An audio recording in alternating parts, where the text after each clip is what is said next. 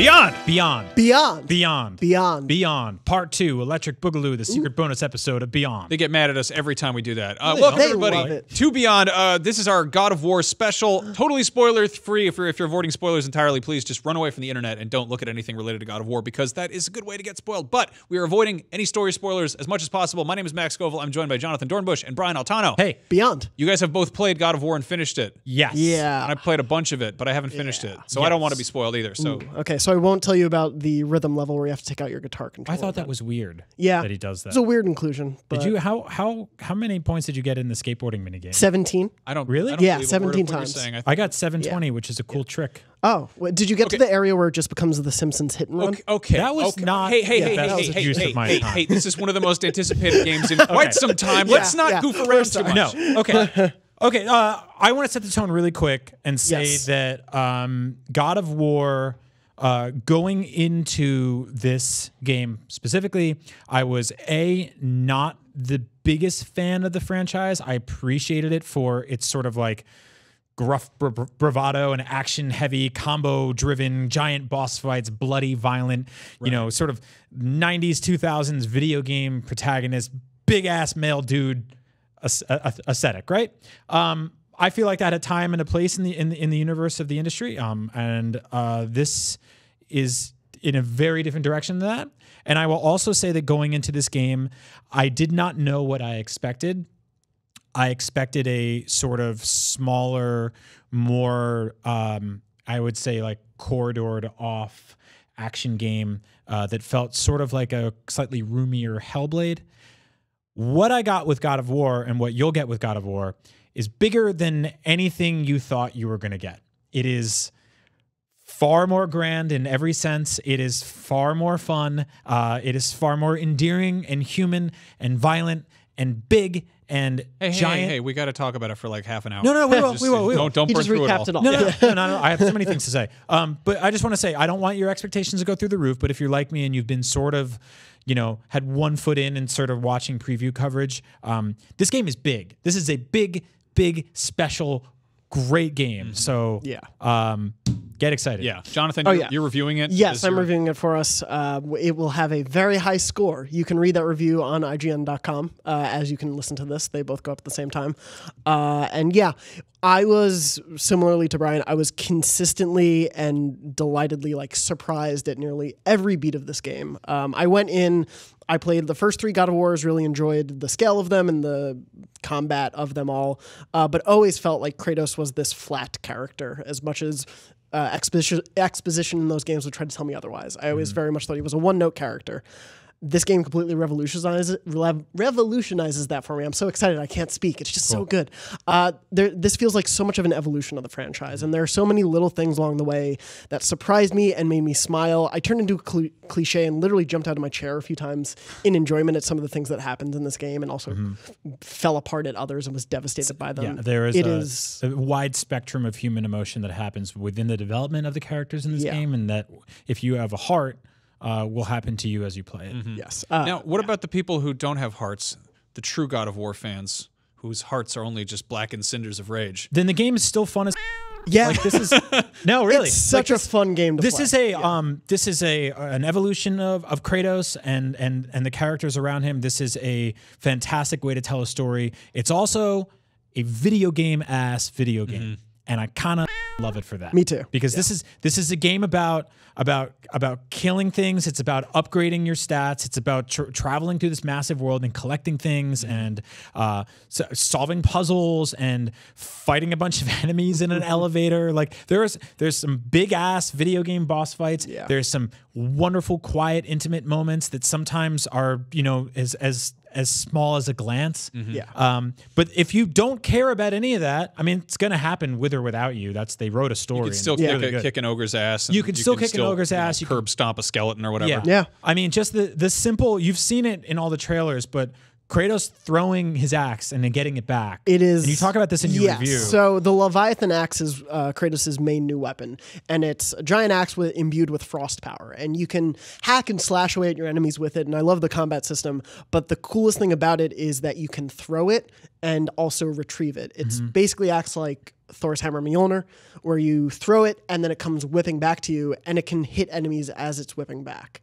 It's so much fun. It's so satisfying. The first time I did it, what happened was I threw the axe, it missed an enemy, and I recalled it, and then it hit them in the head and just killed them in one shot on the way back. I was like, oh, this thing is perfect. This weapon is so I've good. like thrown it at something like a tree and gotten it stuck there, and then went on and just punched people. Because that's the cool thing about this game is you can throw the axe and then punch a bunch of people with your fists, which is still great because you are Kratos. It feels so good. And then just like ran through like 2 or 3 more environments and been like, oh yeah, that's right, my axe. And I hit the return button and it's just like, and I pull it down. Good. And it feels like it's always coming sort of vaguely from the angle where I left it. Yeah. Which it's this sort of this boomerang that always comes back to you. It will take a little more time too if you've gone further away from it. Yeah. Like it's not always the exact same amount of time you have to wait for it. And It's really smart. and it feels so good. And I don't know what they did, if they worked on it for a long time or just found it very easily, but like the rumble in the controller feels like just the precise amount of rumble to make me feel like, oh, I am grabbing that axe. Like, of course I'm not, but it feels like we've all had rumble for so long. I mean, since arcades, but also specifically since like the rumble pack on the N64 it was one of the first to sort of be like, here's this thing, you're playing Star Fox, and when you do barrel rolls, like you feel it. It's something we kind of take for granted, you know. I mean, with the Switch, there's like the HD Rumble, which does some special things when you're playing the milking game in 1-2 Switch or whatever, moving the balls around in the guy's hand. Listening for them over here, yeah. But the rumble in this game is fantastic, and I didn't think I'd be saying that in 2018. Me neither. It's just this kind of like grindy thing when you start sprinting, which is like his like feet hitting gravel. Yeah. Just kind of they didn't have to do that. Yeah. Like they didn't have to do that. I had it on a table during a cutscene, and it just sounded like a chainsaw for a second, and I picked it up and was holding it. It was very, very special. Yeah, I don't even like. There's a lot to talk about with this game. Yes. It's really stunning. Let's just say, kind of, am I crazy in saying that top to bottom, this is a like technically rock solid game? Oh my god! Yeah. So we've a few people have been playing in the office, and we've noticed occasional frame rate dips and things. Some people have had it a little worse than others, but by and large, I haven't really encountered any problems. Let alone any that prevented my enjoyment of the game. Have those people been playing on PS4 Pros? Or? Both. Some on launch PS4 Eris, and then PS4 Pros. So worth noting, the Pro does have a setting to do either prioritize frame rate or resolution. Yes. And I've been playing with resolution prioritized to be like, oh, and it's you know. Same. I jumped over to 60 frames a second per second after playing the first 3 or 4 hours with the resolution bumped up, and I appreciate the visual fidelity over the sort of like the speed of the frame rate. It actually sort of felt like Benny Hill. Yeah. Like someone had been speeding things up a little bit, but I do appreciate that it's there. I feel like the beauty of this game, at least for me, and I talk about it a bit in my review, can't be understated. Like I went out and bought a 4K TV while reviewing this game. Really? Yes. I bought a 4K TV and a PS4 Pro because I played the first 10 hours or so on my launch PS4 and it looked gorgeous. And then I tried it on a Pro because I'm like, I should see what that looks like. Yep. And I was blown away and was like, I need a PS4 Pro. I need a 4K TV. The joke I keep making is, let's not talk about my bank account. I like the sky looks real. You look up at the clouds and the vibrancy of it, and I was just floored. And the textures on Kratos, and you can see his pores. Yeah, it's crazy. But I stopped it a minute ago, and like I think they're patching in a camera mode, so you can go in. And they're putting in a photo mode. Yes, yeah. It definitely has camera controls. Yes. Right. No, I mean, you know, it's on the triggers. It's like the original Spyro. You have to go back and forth. But I mean, all that stuff that people have been doing with proprietary Sony games. I'm really happy they're adding that in there because this game is stunning. I'm a huge stickler for fantasy art that is grounded but still interesting. I think it's very easy to make something that looks sort of like kind of boilerplate. And I mean, like I have this like Skyrim, for instance, is kind of like. I like it. It looks Lord of the Rings, Game of Thronesy, but at the same time, it's not like it's gorgeous, but it's also very like kind of grounded, I guess. Yeah. In this case, they managed to have some very weird, crazy designs and lots of color without making me feel like I'm just in a blacklight poster. I totally agree. It's really hard to do that because fantasy is by nature fantastical, right? But it's also very iterative in terms of how many people have reinterpreted the same thing. And this is effectively a game about mostly royalty-free mythological characters that everyone has interpreted. I mean, Thor Ragnarok is a movie that came out just a few months ago that interpreted some of the themes and some of the sort of the feelings in a lot of this world, right? But this goes in such a different direction that I really appreciate, and the fact that it's a video game that you can walk around in means that it will consistently surprise you. And the way I said before of sort of like, this game is bigger than you think it is. Environmentally as well, like we've only seen a very small part of this leading into this game. But as you sort of explore more of this, again, very big world, like this is a big, massive world. You can miss huge parts of this world. Like if you just play through the story, you may miss major elements of this. Yeah, and so when you sort of dip around into other areas, at some point, a few hours into the game, it just really, really opens up for you. And you have a lot of opportunity to sort of move around and go to different places and visit locales and hunt things and collect things and kill giant evil garbage men. What? And through all of that, you start to see a lot of the sort of beauty in the creativity and variety in this world that is more than just like the snowy woods, you know, and like it's more than just the mountaintop or whatever you think you're going to see. There's a lot of very lush, beautiful places in this game that took me a second to be like, oh, like you didn't need to make this, but you did because you care. I've talked about this before, but like there's that approach to designing something where maybe you just want to draw the cool parts. Yeah. You just want to have dessert. You don't want to eat your vegetables. But in this case, I think they really did both, because like you'll come across a chair, just like a wooden chair. And if you look at the chair, it's a stunning, gorgeous chair, and they really took their time with it. But there are also giant mythological monsters that you will kick the asses of. Yeah. And it's nice to have that kind of that balance, and it really does feel well-rounded because of that. I fought like one of the bigger bad guys early on in the game, and I turned the corner. One of the cool things about this game is that there are treasures everywhere, and they all feel finding treasure feels rewarding. Yes. Unlocking like paths and opening up doors feels rewarding. At times it's like very video gamey, right? It's like hit 3 switches or like light up the light tubes or whatever it is. And I ducked out in this little corner, and there was just a small treasure chest with a little bit of gold in it, which you can use to like kind of upgrade your stuff. And I looked up from the treasure chest. It was in this little nook, and like 7 feet above it was just this little crag of rocks that came together in this triangle. And in the triangle was this little pit of moss with a couple of like clovers growing out of it and some water dripping from it. And it was 7 feet up in the air. You had to pan the camera up to look at it. Yeah. It benefits nobody. There is no one who is like, it's a better game because of that. But they know that they put it there for people like me who are going to poke around this gorgeous world and who are going to be rewarded by looking into the corners of it and finding something that's lived in and believable and lush. And there's something so special about that. It shows that they genuinely give about every little detail they put in this feels game. like a game that was played. Yeah. That people played it before they released it, and they were like, hey, here's what works, here's what doesn't. And it feels like, I think that Corey Barlog, who was on the show last week, I guess, he talked about, like, he tweeted out like he played through it his 3rd time or 4th time or whatever, and it shows. Yep. The fact that people took the time to actually be like, all right, what are we putting out there? What is this? And what should it be? There's so much forethought, and I can't understated it enough about why I love this game so much, is that there is so much thought put into every aspect of it, informing the other aspects. And like, it is such a well-oiled machine where the score impacts the gameplay, which impacts the story, which impacts the way the world unfurls to you. Like, the world does open up, but the way that they continue to open up the world and make revisiting places you've already been worth going back to worth it is so smart and so built into the world. We throw this term around a lot because we don't have a better one, but it gets Metroidvania-y at times in terms of getting equipment or empowering some of your items with a specific ability, and then returning to areas you've been to before and having that thing in the back of your head where you're going through an area for the first time and you're like, this treasure chest is covered in vines and they're entangled, and I'm throwing my axe at them and I'm shooting them and I'm doing everything I can and nothing's working. And then 5 hours later, 6 hours later, something pops in your head and you go, oh yeah, I know how to open that up now. And you go back and you do it and you're rewarded for that. And I think there's something really, really special about that, because we don't like that gets handled very differently in a lot of games. And I think that this, to speak on this as like as bigger terminology, I think that this game feels a lot like sort of not necessarily a greatest hits, but like this really dedicated mixtape to a lot of the PlayStation exclusive games that we all know and love.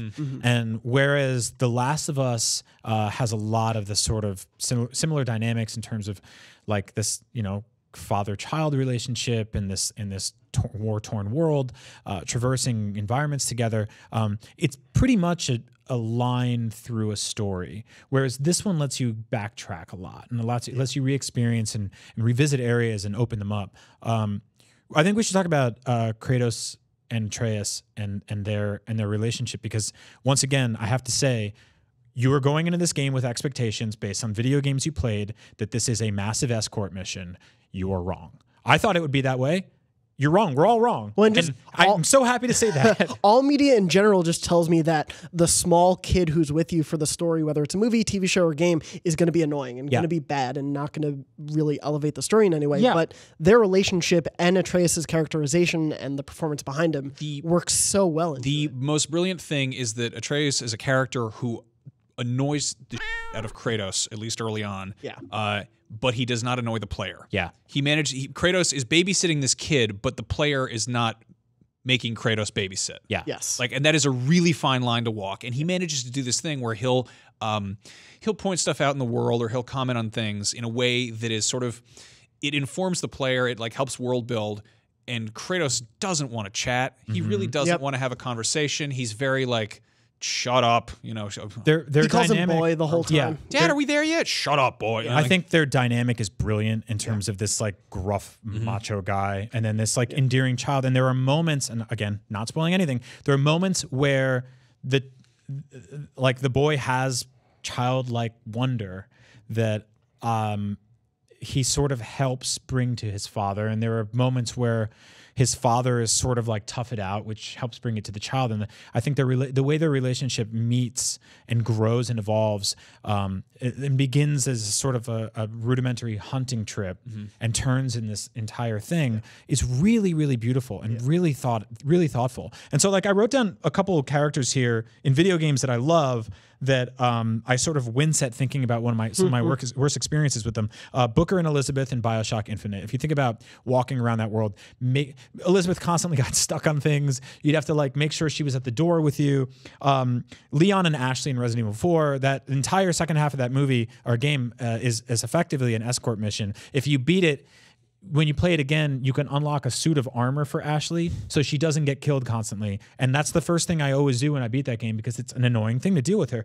Joel and Ellie, you are constantly pushing her. This is a lot of Naughty Dog. swim. Yeah. A lot of Naughty Dog games are basically help her up this thing, help him push this thing. He got kidnapped, she got kidnapped, help them over here. There's a lot of that. Yeah. And I wrote that Atreus actually feels more like Navi from Ocarina of Time, except he can kill things for you. Yep.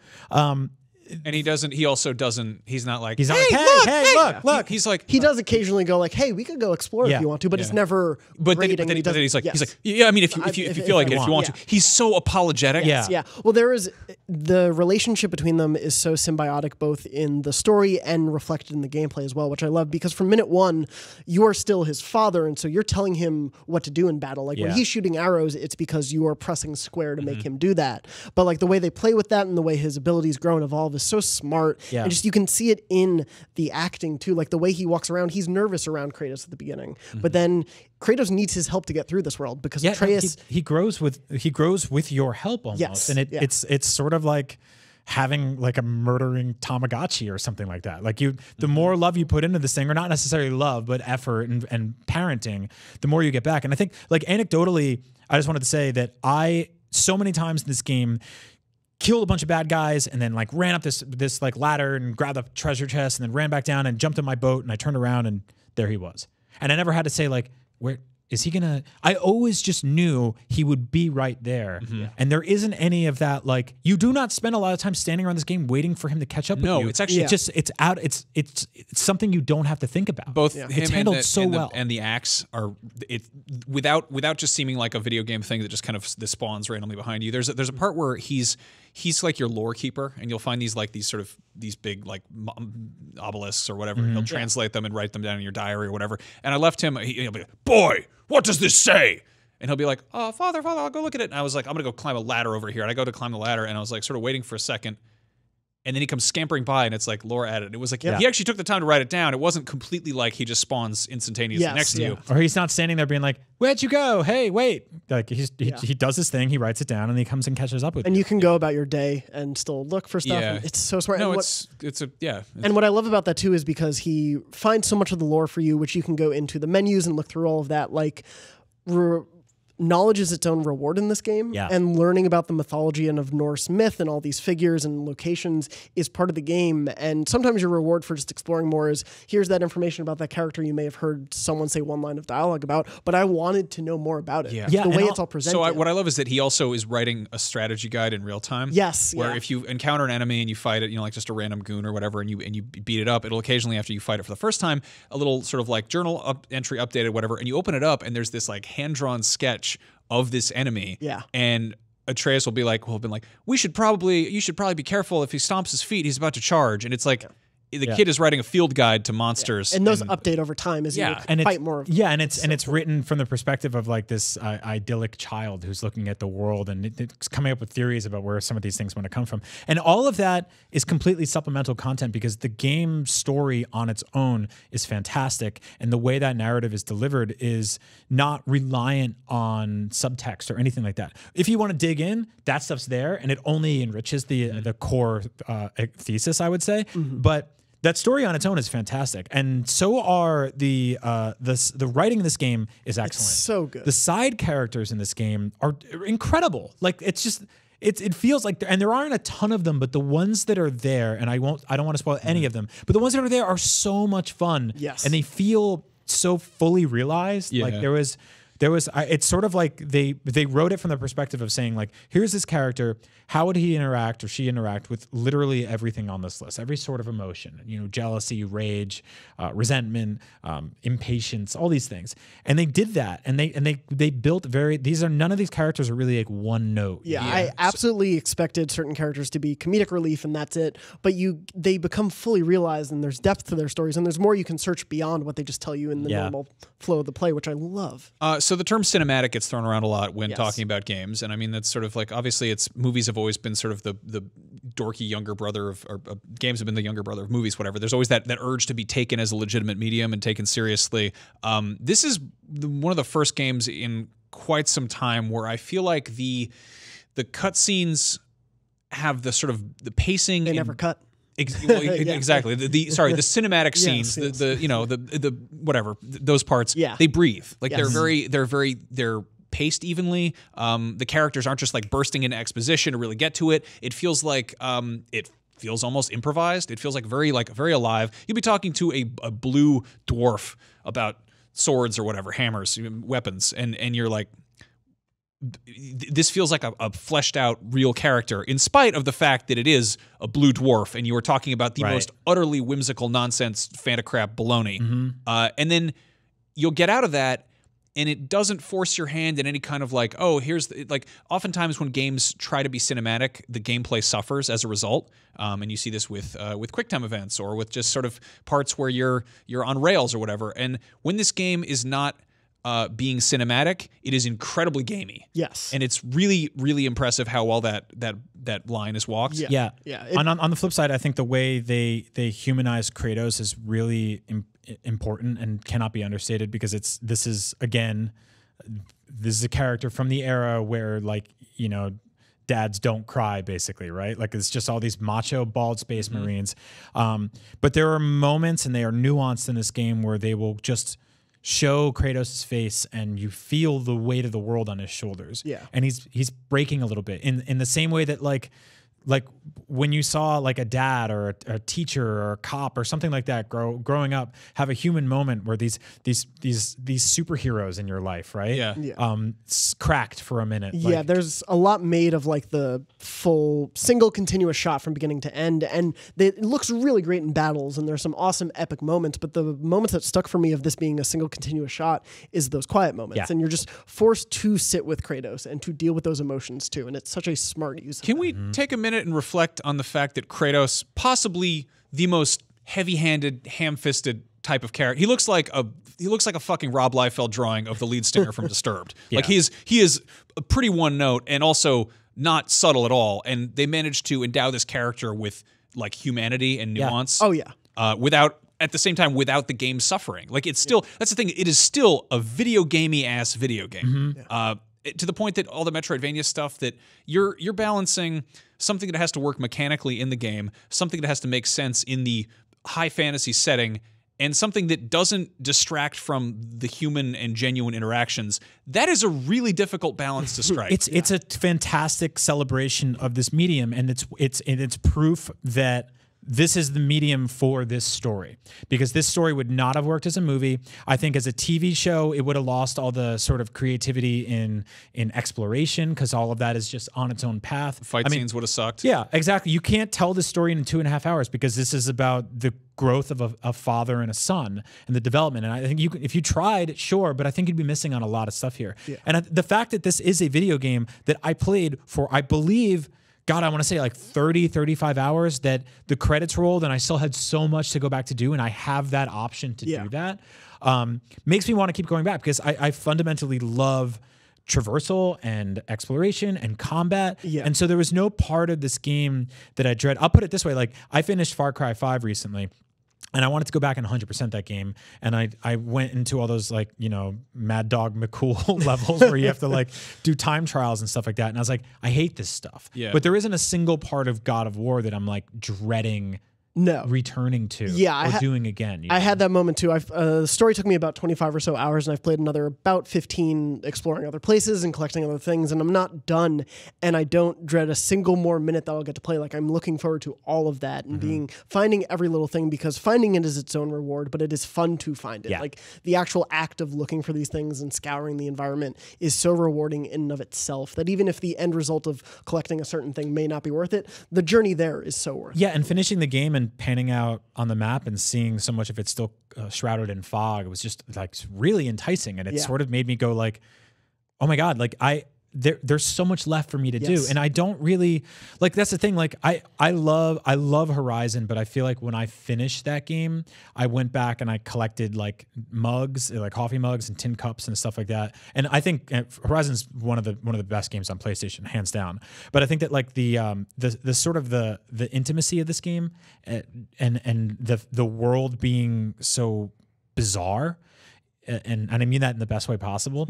It is just so foreign. Whereas like Horizon has a lot of nightmare giant dinosaur monsters, right? But it's mostly a sort of familiar world that feels sort of used future. I mean, once you sort of get the gist of it, you get the gist of it. Yeah, and I feel like with this game, it does so much more in terms of just like weird 70s prog rock album cover, in the same way that Thor Ragnarok did, or heavy metal does, or something like that. Like, it just feels whimsical and scary and dangerous, and I don't know what lurks around another corner, because it might be a massive evil thing, or it might be an intimate moment between me and my son, and I just want to keep finding those things. So going into it, I was sort of dreading it being too linear, because we've gotten really accustomed to huge open world games. At the same time, going into this after playing Far Cry, which is just a huge, just massive sprawling open world, where I'm like, oh, I want to see what happens, but I have to run around the map left and right.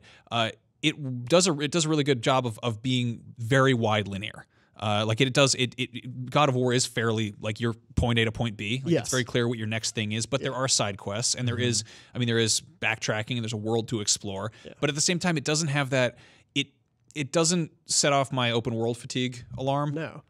There are so many times where, like, especially with, they've started to fix it, but with some of the earlier Ubisoft games, like Assassin's Creed Unity, around that time, it's like things were put on the map for the sake of putting things on the map, where everything here, there's an intentionality to all of it, and it relates to the world, it relates to the characters, there's a heft to it and importance for me wanting to seek it out. And I think that's what makes it, even 15 hours after the fact, it doesn't bore me at all that I have to go look for another 10 things. And I was thinking about that, and I think it's because, like, sort of topographically, this is not a uniform world, in that, like, I know what it's like to climb to the top of a mountain in Far Cry once I've done it once, or I know what it's like to climb to the top of a tower in Assassin's Creed, or sail to an island in Wind Waker.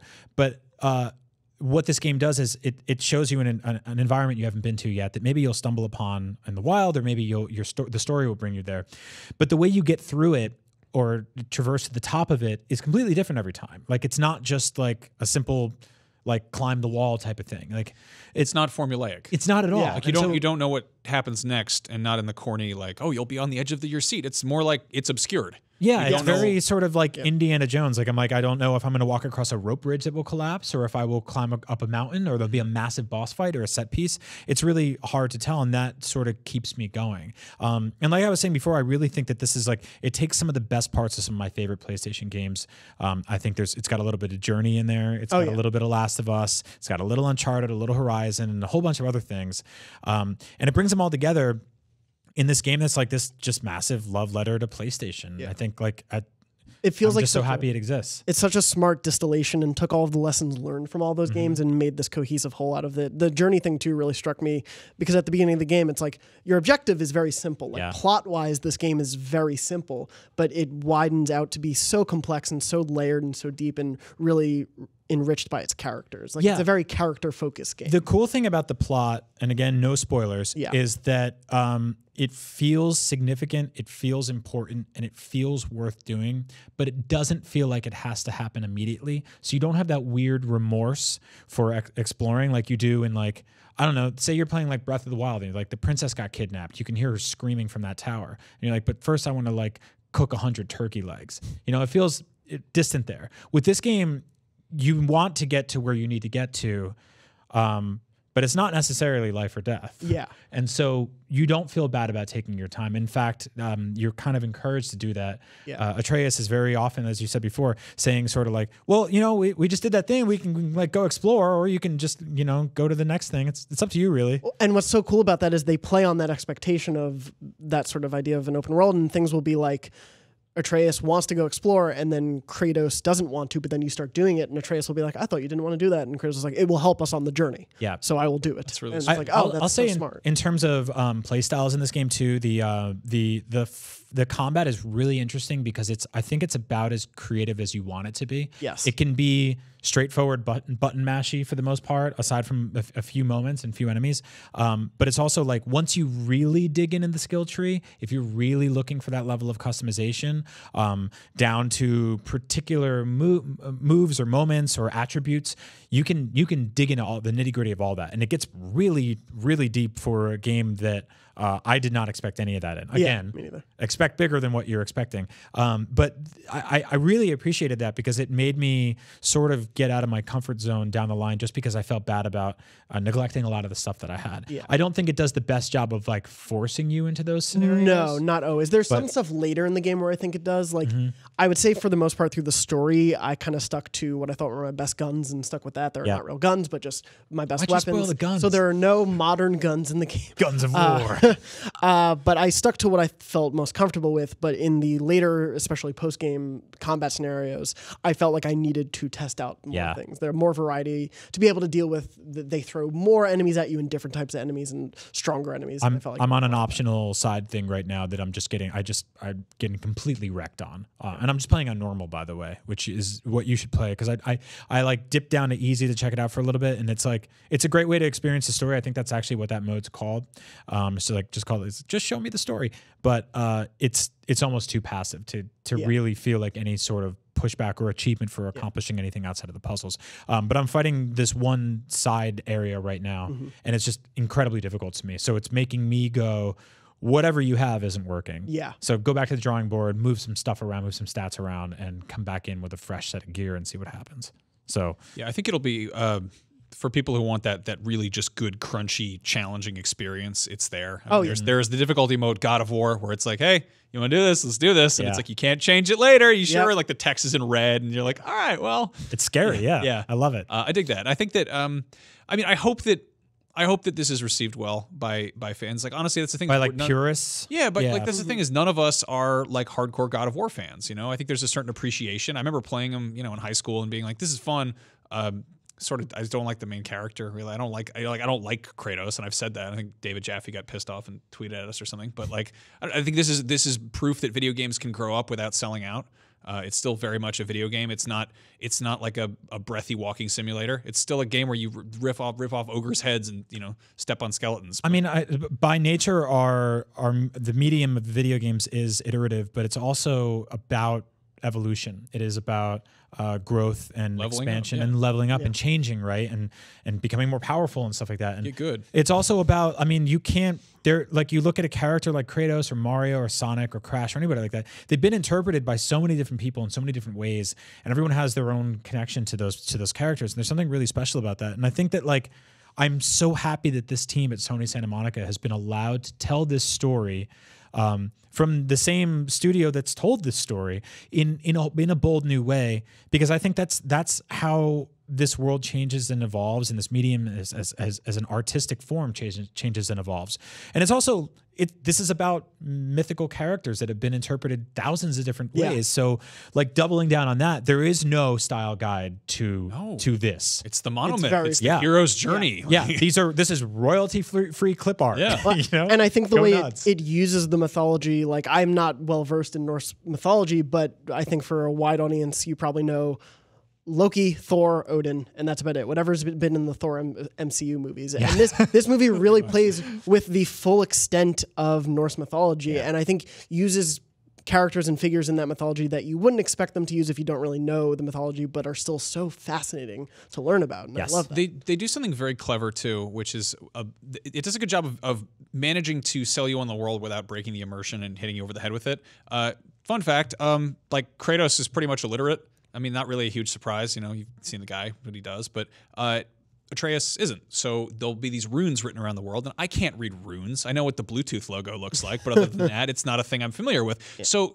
Kratos will see this thing, and you'll press square, and boy, what does it say? And the kid will come up and be like, oh, if my calculations are correct, like, he'll be like, and then he'll tell you a little bit of Norse mythology. He'll give you a little bit of fairy tale, but it's told in this kind of, with this levity of a kid trying to explain something to his dad, who maybe isn't listening a whole lot. So it's got this kind of, like, it doesn't just immediately berate you with, like, yes, I don't know. It doesn't feel like somebody's just, like, copy pasting Wikipedia entries. No, it's very smart about its storytelling of other stories and just about the nature of storytelling, because so much of it is informed by mythology that has been around for eons, and the way they integrate that in, the way they tell stories, and usually side stories or other bits of lore you're hearing mirror what's going on in Kratos and Atreus' story, and it's really smart about how it layers that stuff. Yeah.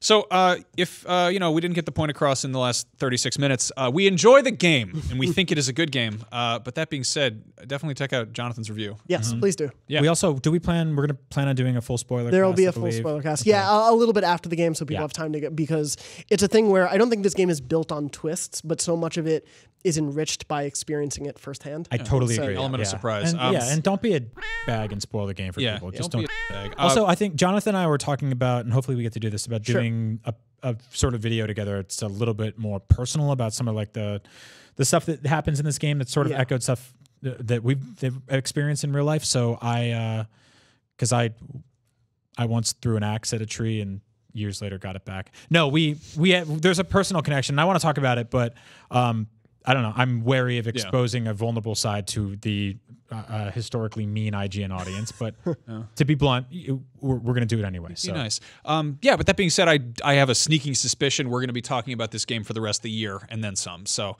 God of War. Keep an eye on IGN for plenty more coverage, and including where to find all the little trinkets you got to go dig around for, and how to beat that big monster you're fighting. I'm Max Scoville, Jonathon Dornbush, and Brian Altano. You can find us all on Twitter. I'm Max Scoville. He's JM Dornbush, and he's Agent Bizzle. Thank you all for watching, and I hope you enjoy God of War, because we certainly are, and did, or were, whatever. We'll always. I need to finish. We'll continue to, yes. I want to play more of the game. So you can do that. That's the end of the video now. Have a good night. Good night. Or morning. I don't know what time it is. Whatever time it is. I hope you're enjoying Hope you're yourself. doing well. Yes. Take care. Bienvenidos. Hola.